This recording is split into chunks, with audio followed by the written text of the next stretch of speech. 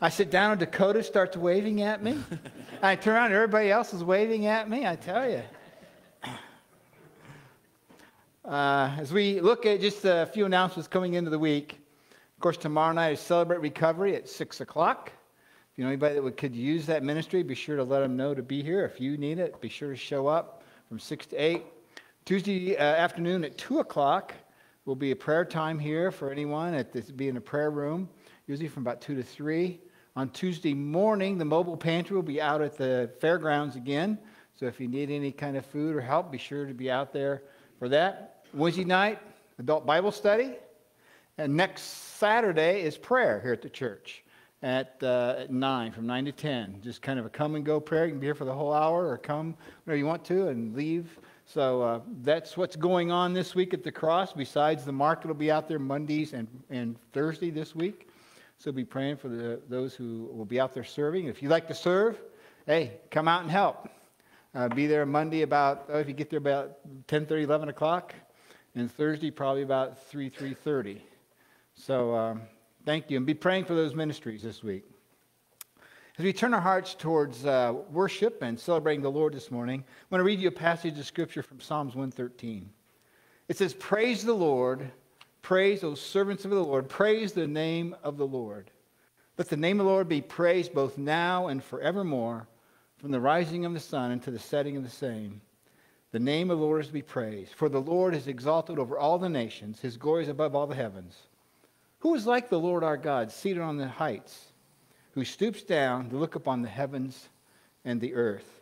And David just pinned that just to get us to really focus on celebrating and honoring and worshiping the Lord our God. And that's what we want to do today, isn't it? Honor him, to praise him, to celebrate him, whether it's in music, whether it's in prayer, whether it's in his word, just to lift up the name of the Lord and just carry that joy with us throughout the week. Holy One, we just welcome your presence this morning. Let your Holy Spirit just settle here. May we tune out, Lord, the noise of life, the noise of stuff that's going on in our world, and really tune into the voice of your Holy Spirit. And to let him work his healing, life-giving touch in our lives to restore, renew, encourage, to convict, and to show us, Lord, the way to live. For, Lord, we want to celebrate you this day and allow your Spirit to work on our hearts, to mold us and shape us in the image of Jesus Christ. For it's in his name we gather together. And everyone said, amen. Stand, please, if you would, this morning.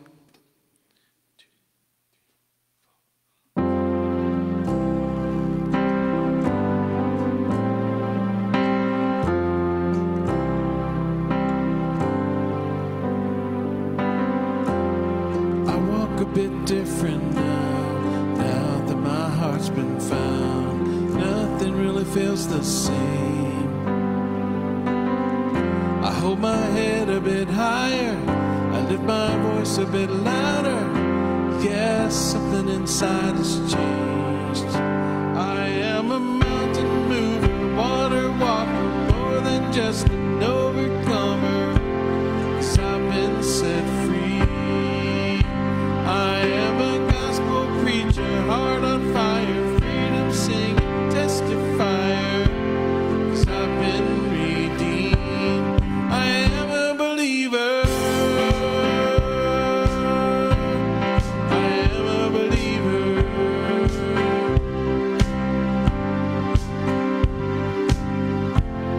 I know this is not my home. I know I don't walk alone. No matter what comes my way,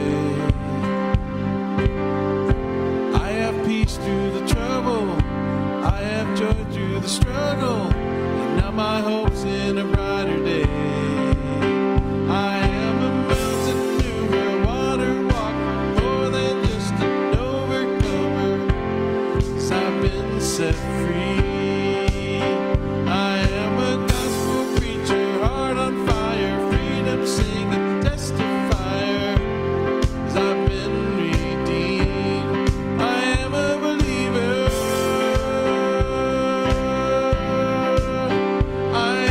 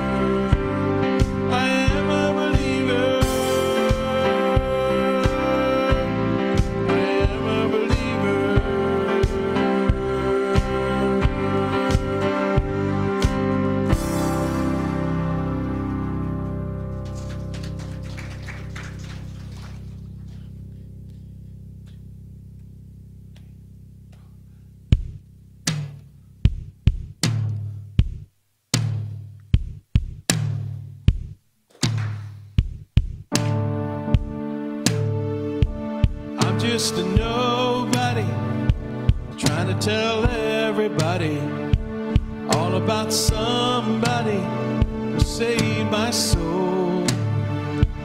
Ever since you rescued me, you gave my heart a song to sing. I'm living for the world to see nobody but Jesus. I'm living for the world to see nobody but Jesus. Why you ever chose me has always been a mystery.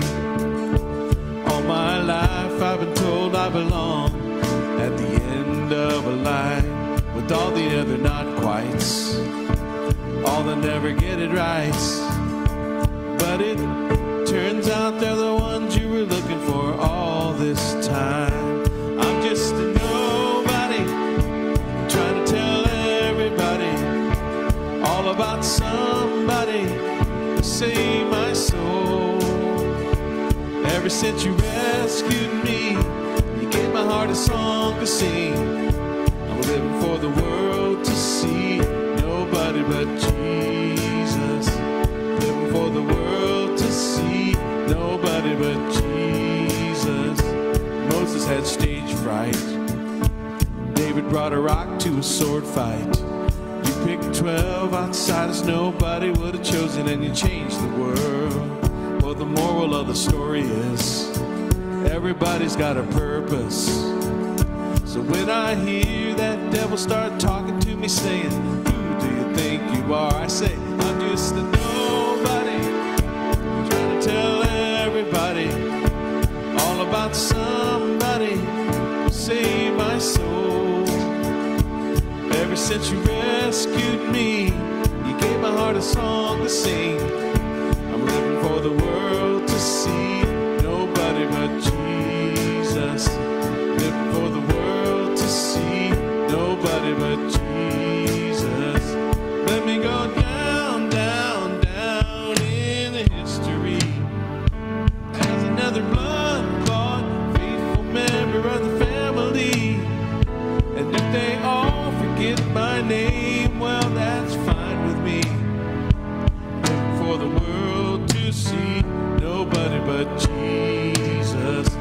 Let me go down, down, down in the history as another blood-bought, faithful member of the family.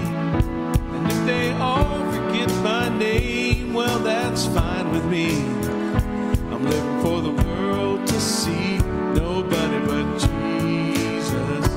I'm just a nobody, trying to tell everybody all about somebody who saved my soul. Ever since you rescued me, you gave my heart a song to sing. I'm living for the world to see nobody but Jesus. Living for the world to see nobody but Jesus. Living for the world to see nobody but Jesus. Thank you, Lord. You can be seated.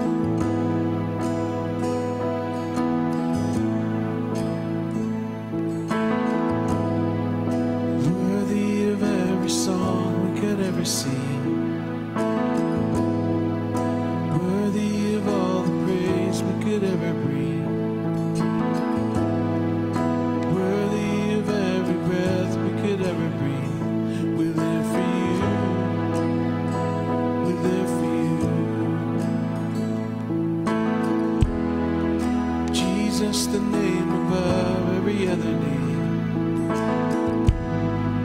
Jesus, the only one who could ever save. Worthy of every breath we could ever breathe. We live for you. We live for you.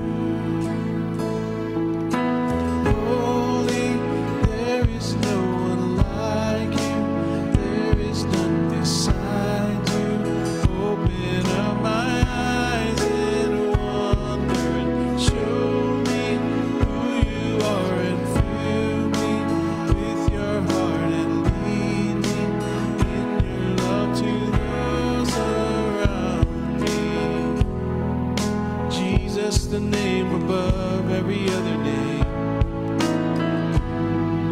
Jesus, the only one you could ever see.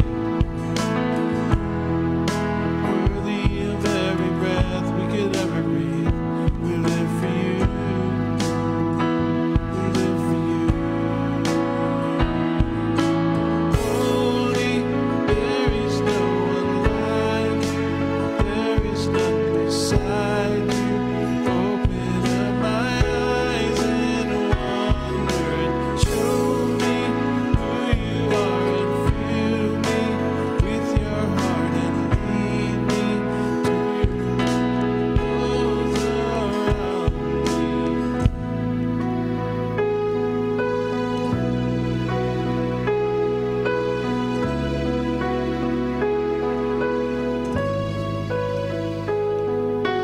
I will build my life on your love. It is a firm foundation. I will put my trust in you alone, and I will not be shaken. I will build my life upon your love. It is a firm foundation. I will put my trust in you alone, and I will not be shaken. Holy, there is no one like you. There is none beside you. Open up my eyes and wonder. Show me who you are and fill me and lead me in your love to those around me. I will build my life upon your love. It is a firm foundation. I will put my trust in you alone, and I will not be shaken. I will build my life upon your love. It is a firm foundation. I will put my trust in you alone, and I will not be shaken.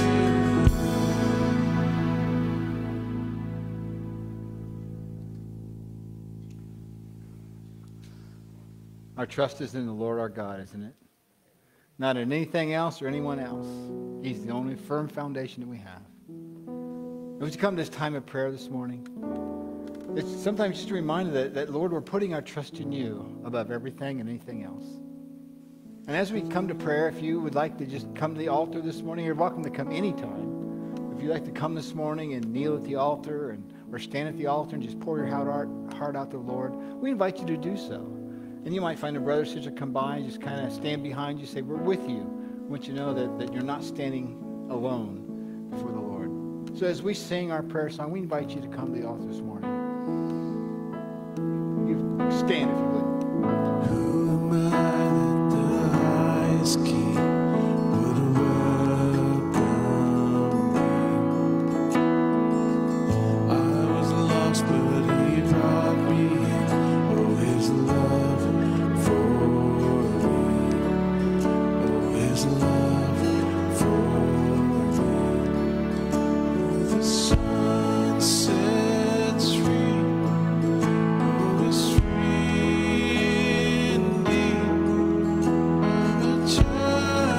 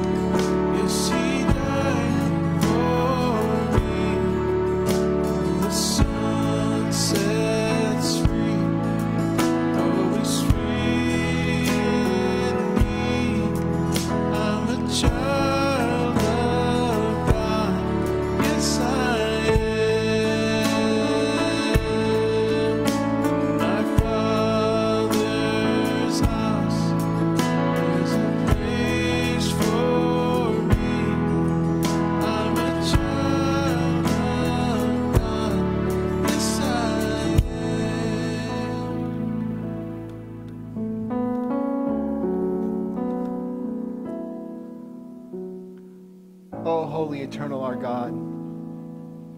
Our hearts just, first of all, are filled with joy this morning at just being in your presence. At the awesome time where we can just have of coming before you with brothers and sisters and singing and praying and being part of a community of believers. Father, help us to realize how blessed of a people we are because of your love for us, the grace you've shown us, the truth you've given us, for the light you've enlightened our hearts and our darkness with.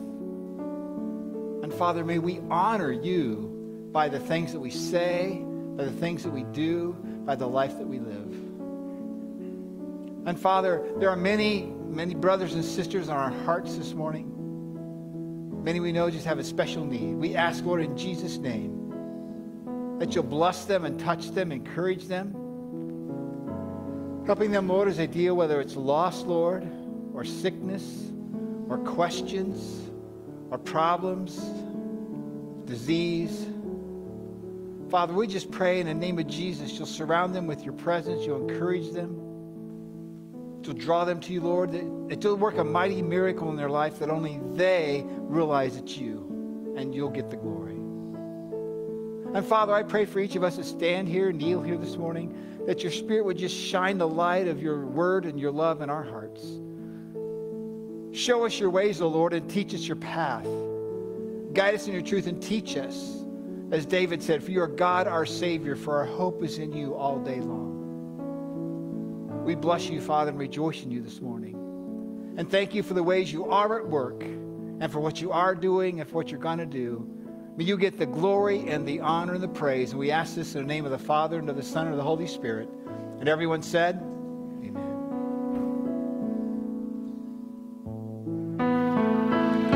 I'm chosen, not forsaken, I am who you say.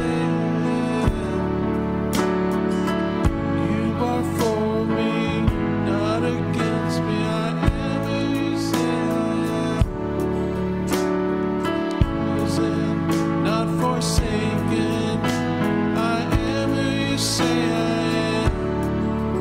You are for me, not against me. I am who you say I am. I am who you say I am. I am who you say I am. The sun sets free.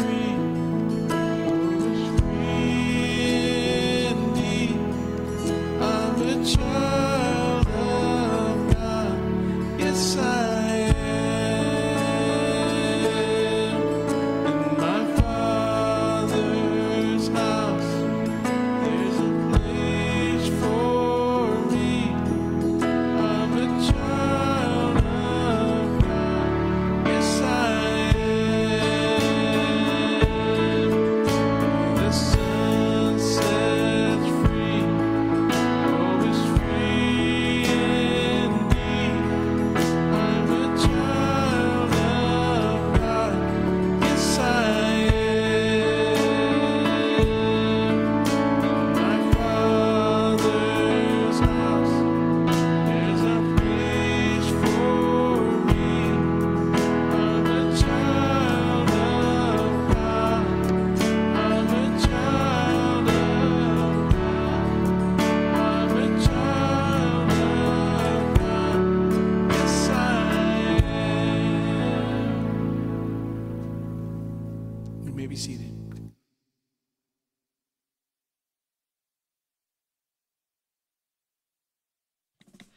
Hey, Dad, you got a minute? Yeah.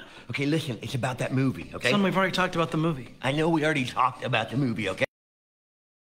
Some of my friends are going to see the movie, okay? And so what I'm saying is, I know the message of the movie does not coincide with the message of the Bible, okay? I'm aware of that, but it's just a little message, okay? It's just a little bit, so I don't think it matters, okay? And I know there is some gore in the movie, okay? But listen, it's just a little gore, just a little, okay? And I know it's not real, okay?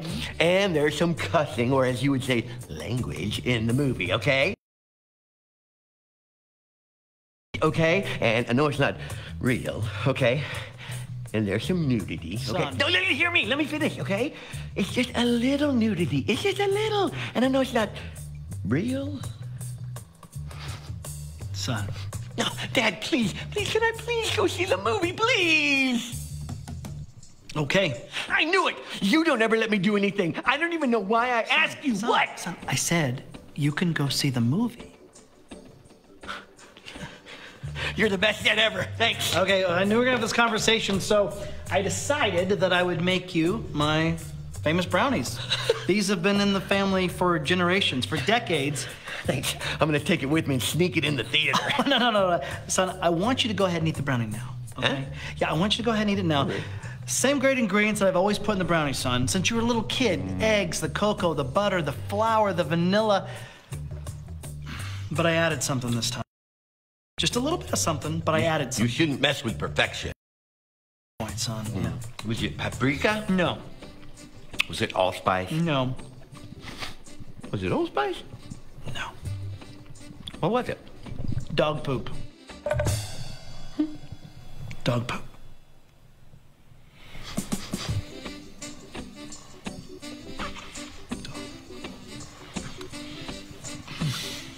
It is dog poop. From the big dog or the little dog? Little dog. That's a load off.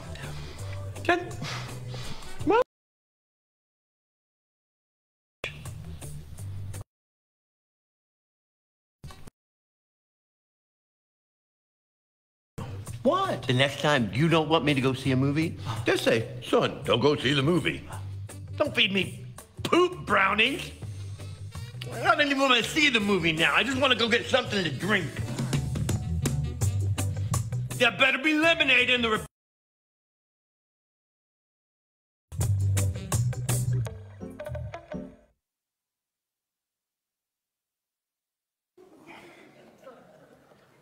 I don't know if I can follow that up, but I'm going to try.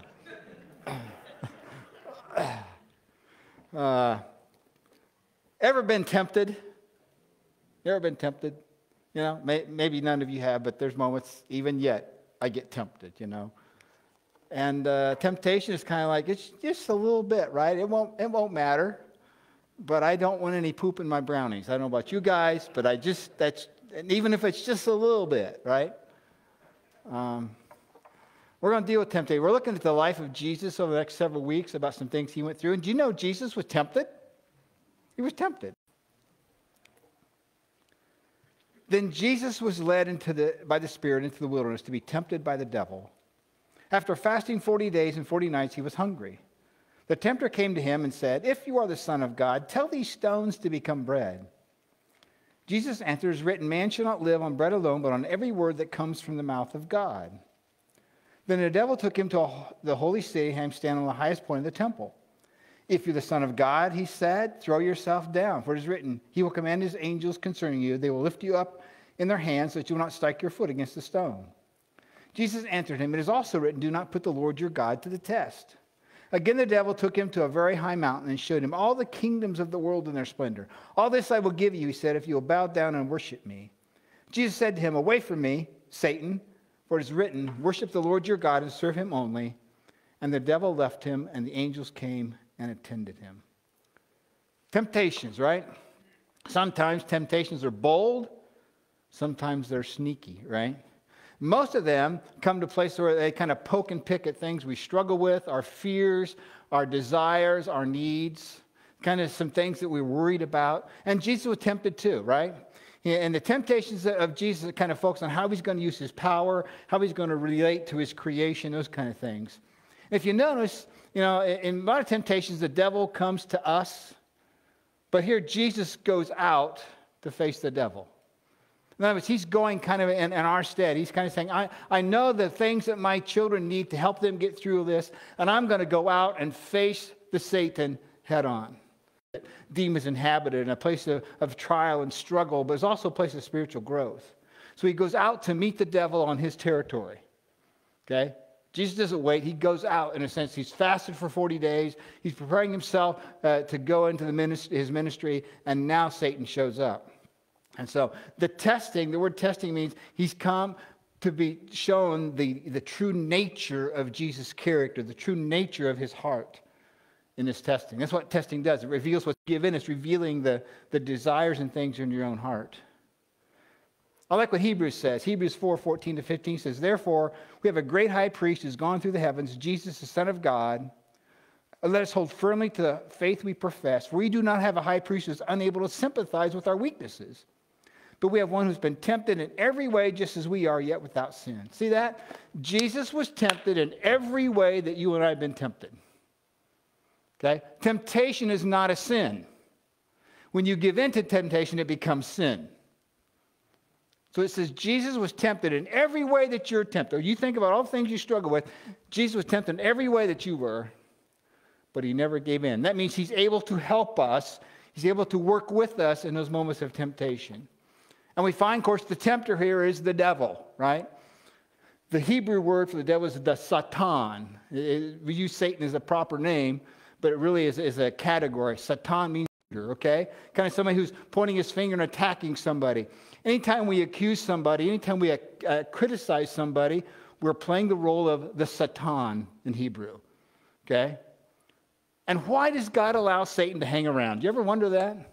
That's a question I get every so often. Why does it, if he's all-powerful and all-knowing, why doesn't he just do away with him? That will take care of most of the stuff we struggle with, right? And the Bible just simply says it's a divine mystery.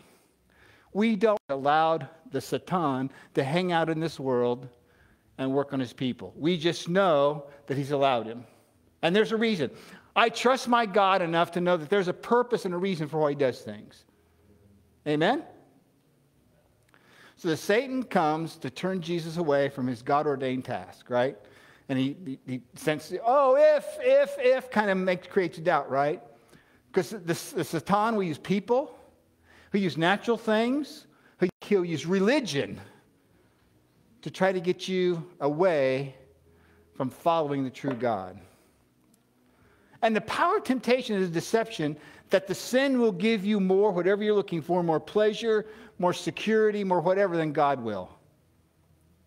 Think about that. It's saying you'll have more pleasure, more security, more power, more whatever than God can give you. Which is quite a statement when you think about it. Because we're talking about the all-powerful, all-knowing Word. We're saying, well, that's going to give me more power than he will. That's going to give me more what I seek than he will. And that's what temptation does. So let's look at Jesus' 3 temptations here. The first temptation, it says, after fasting 40 days and 40 nights, he was hungry. The tempter came to him and said, if you are the Son of God, tell these stones to become bread. Jesus answered, it's written, man shall not live on bread alone, but on every word that comes from the mouth of God. So Jesus had fasted for 40 days to prepare himself for God's work, right? And hunger is a natural desire, okay? We all get hungry, right? I just get hungry for chocolate chip cookies more often than I should. You know what I mean, Dakota? But it's a natural desire. So Satan is using a natural desire against Jesus, right? And remember, there's another place in Scripture Satan used food to tempt somebody. Remember where that was? What? I heard it. Garden of Eden? Garden of Eden, right? I mean, God had made, think about this. There's the apple pie tree, right?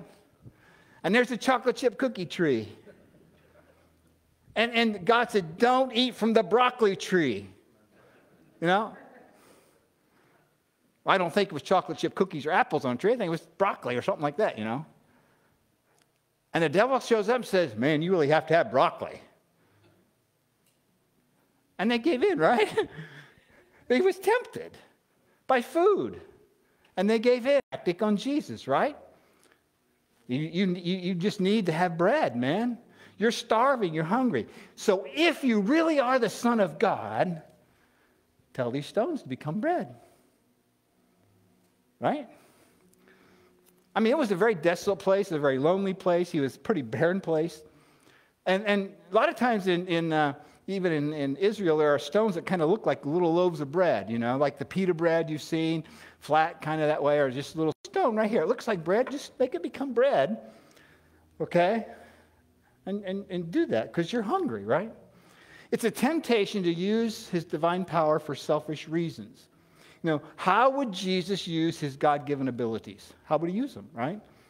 And it's kind of like, you know, the people thought when the Messiah came, he would feed them all the time. They would never have to work again. They could just, you know, I guess have their own tree in the backyard. They could get what they want from them. Be fed all the time. So it's kind of, be what the people want you to be all the time, right? Be popular. Be popular. I wonder how much does Satan use fitting in to get us to do things that we know we shouldn't do? How many times does he says, oh, you know, everybody else is going to the movie? First of all, not everybody else is going to the movie. Everybody couldn't fit in the theater, amen? But you know, even Satan can use even church people. Or that's what everybody's told me at church, so it must be that way. And we don't stop to think, but is it really what God's telling me? Is it really what God's saying? Is it really what God's teaching? Be careful, because sometimes there's this desire to fit in and hits us as Christians. Because we don't want to think my Christian brother and sister thinks that I'm not caught up on all the latest whatever it is that's going on, or I'm not as spiritual as he or she is. So maybe I better just kind of go, say, do, think, and act like everybody wants you to say, do, and act. But a Christian will say, do, and act like Jesus wants us to say, do, and act. Are you with me on that? Not what everybody else wants me to say, do, and act. So Jesus quotes from Deuteronomy here. It says, from Deuteronomy 8:3, he humbled you, causing you to hunger, then feeding with manna, which neither you nor your ancestors had known, to teach you that man does not live on bread alone, but on every word that comes from the mouth of the Lord. Jesus quotes from part of that verse. And in Deuteronomy, God is reminding the Israelites that he had taken care of them all the way through the wilderness. All the way, I've cared for you. I've provided for you. And they were complaining. You know, they were whiners and complainers. It's like Jesus saying, I'm not going to give in like they did. I am not going to bow down to you like they did. Because what sustains me is not the bread for the body, it's the bread for the soul, the bread for the spirit, the bread of my Father right here. That's what sustains me. Because a life based on food is a very poor life. But a life based on my Father is a wonderful life. Now catch this. Remember this, okay? This should be able to do something. It is a bad idea. Amen? Whenever the devil wants you to do something, it's a bad idea. And Satan will do whatever he can to bring doubt into your life, doubt yourself, doubt God, doubt people, doubt the church, right? And he'll tempt you to be what others think you should be, or what others want you to be, or maybe what you think others want you to be. And when you get into temptation, it's going to pull you down and sink you so quick, you won't even realize it. Some years back, there was a fishing tournament. Not a fishing tournament, but there was fish, tuna, running about 30 miles off the coast of Cape Cod. First time in about 40 years that had happened. You can't catch a tuna in a small boat. People did anyway, because the Japanese were offering up to $50,000 for a tuna. So they took off whatever boat they could find. So there's 19-footers, 20-footers. Well, one boat, a 19-foot, let me see if I get the name here, the Christiane, in September that year, caught a tuna and capsized. Very same day, another boat called the Basic Instinct, 27-footer, was capsized by a tuna. Finally, the 28-footer, the guy...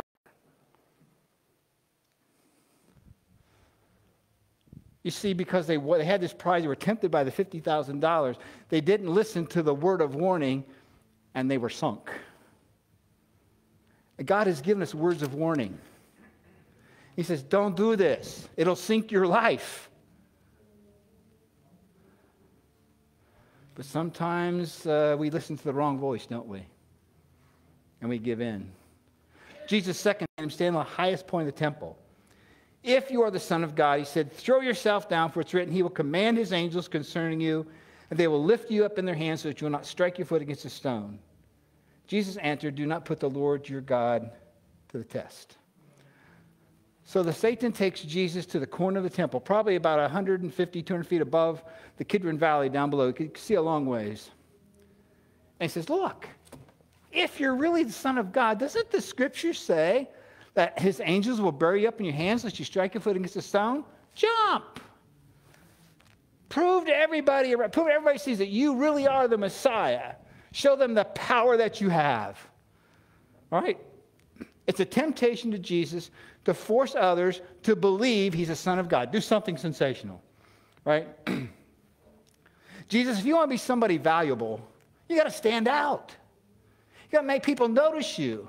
Let people know what you can do, right? Let them see you need to be needed, man. Just force them to believe. This is a pride and ego thing, by the way. And we all deal with that, don't we? Wanting people to notice this and make them think we're pretty good people and pat us on the back. I mean, we all struggle with that. Wanting to be liked and accepted. And he's pulling it out. He says, do something sensational. He says, in fact, Satan quotes scripture here. Command his angels concerning you, guide you in all your ways, lest you strike your foot against a stone, right? They'll lift you up in their hands. Right? Psalms 91, 11 and 12. I kind of messed up who you really are. Satan knows scripture. And he knows scripture probably better than you do. So just because somebody or something quotes scripture to you and tries to get you to do something, if it's a temptation that you know is wrong, don't do it. Okay? Don't do it. Because you really need to know who the Father is. You really need to know the heart of God, about getting close to him, about understanding who God is, his heart, his spirit. And once you understand who God is, you begin to grasp the fullness of Scripture and how people try to twist Scripture and use Scripture in ways that are not biblical. In fact, many want to throw Scriptures around to make them sound like they're somebody. Remember this. Whenever the devil wants you to do something, it's a bad idea. Nothing else out of that, it's going to be repeated a few more times. Whenever the devil wants you to do something. So Jesus said, do not put the Lord your God to the test. The Satan's, the Psalm, he simply quotes Deuteronomy again. Deuteronomy 6:16, don't put the Lord your God to the test. And there's the added words as you did at Massah. Massah was a place where the people demanded God wanted water, and they needed it right now, and Massah means testing. They were testing God. All right? And Jesus recognized that this ruse by Satan is a test in which the Son is to test the Father. A faith dependent on miracles is not real faith. The servants of God can't keep demanding that God do something miraculous all the time. Do the miracle, Jesus, do the miracle, do the miracle, do the miracle, because you begin to depend on the miracles rather than... And trusting in God's will is what we're supposed to be doing. We're supposed to be trusting in God's will. And sometimes, can I say, his will doesn't make sense to me? Sometimes what God wills just said, but I don't understand, Father. I'll say, that's okay. I don't ask you to understand. I just ask you to trust me. I mean, I just can't imagine why I couldn't understand God. You would think this 7 pounds of gray matter that sits on top of this weird body could figure him out, right? Right? So we find, first of all, Satan adapts his temptation to Jesus. He adapts it to the circumstances. And he'll do the same thing for you, right? And even tempt us with our beliefs. Tempt us with religion. The temple was the center of religion in Israel. It's where everybody went to worship. And Satan takes him to the pinnacle of the temple, using religion against Jesus to get Jesus to sin. That should be eye-opening to you and me. The third temptation. Again, the devil took him to a very high mountain and showed him all the kingdoms of the world in their splendor. All this I will give you, if you'll bow down and worship me. And Jesus said to him, away from me, Satan, for it is written, you will worship the Lord your God and serve him only. A very high mountain kind of reminds us of Moses on Mount Nebo, who God showed the promised land. First of all, there is no mountain in the world that he could have taken him to show him all the kingdoms of the world. So this must have been a place where he took him just to a mountain and kind of maybe flashed him before Jesus' eyes, whatever. All of the kingdoms and all their glory and all their splendor. He says, all this is mine, it's yours if you'll worship me. Jesus, you can change the world by accepting power. by becoming like the world. Gain worldly power, gain worldly glory, and then you can change it, Jesus.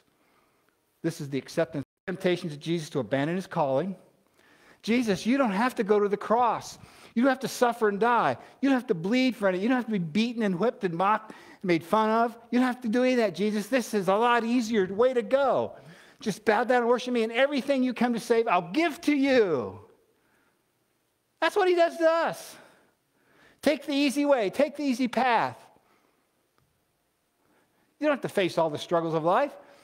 Just worship this way. Don't take the shortcut.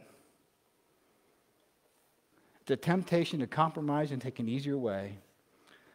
Jesus' response is, away from me, Satan. First time he gets angry. He's been pretty patient at this point. He's, pretty strong emotion. Away from me, Satan.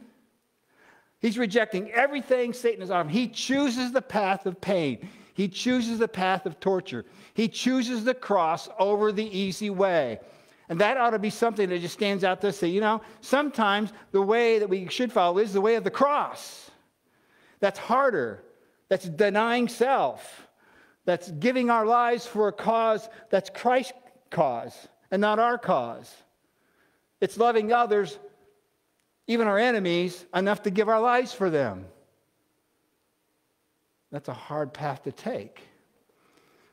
Again, Jesus quotes from Deuteronomy. In fact, he quotes from Deuteronomy, all three of him only, and take your oath in his name.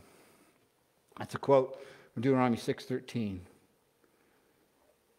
And God in there saying, look, I'm a jealous God. I'll punish you if you don't honor me with your life. Jesus saying, I'm committed to my Father. I am committed to my Father. I do not compromise. I will not compromise. I will serve him only. It's worth knowing that Satan is offering Jesus all the authority of the world. And when Jesus presents the Great Commission after his death and resurrection, he says, all authority has been given to me. He's going to get it, dying and rising again. But he gets it. Satan will tempt us to take the easy way. Avoid the pain, avoid the struggle, avoid all the heartache. Don't do it. Demand that God does things your way. You can quote the scripture. Demand God does things your way. Don't do it. Remember that old show? Always stay committed to Jesus. Don't compromise. There's an old Russian story. I don't know if you ever heard it, maybe at all, I can't remember, but an old Russian story about a hunter went hunting for bears. And he got out there and he found this bear and he raises the gun to shoot him. The bear says, wait a minute. What do you want? And the hunter says, it's fine. All I want is a meal. Let's compromise. A little bit later, the guy walked away with a fur coat, and the bear walked away with the meal. He ate the hunter. You got it?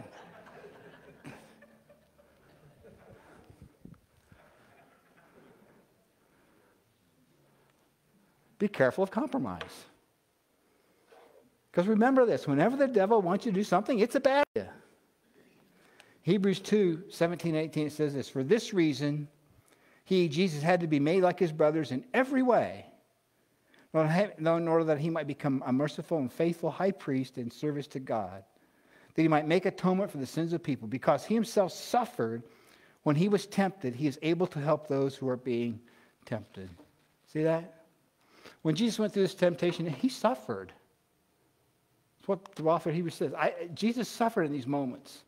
If you read the temptation story in Luke, it says, then the devil left him until an opportune time. So he must have continually been tempted. That makes sense.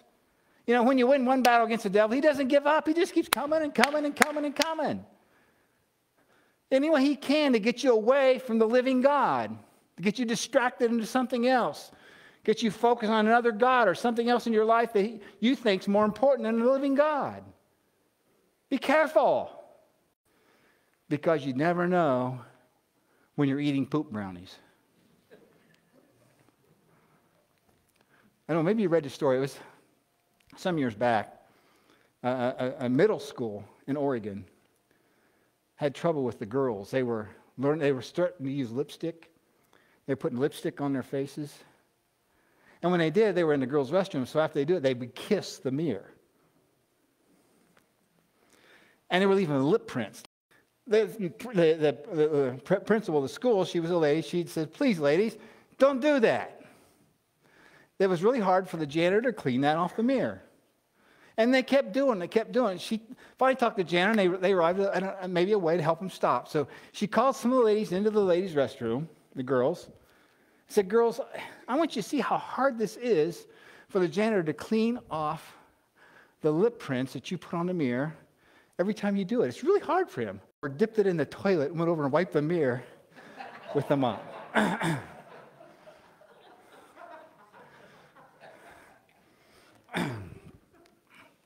Guess what? It stopped.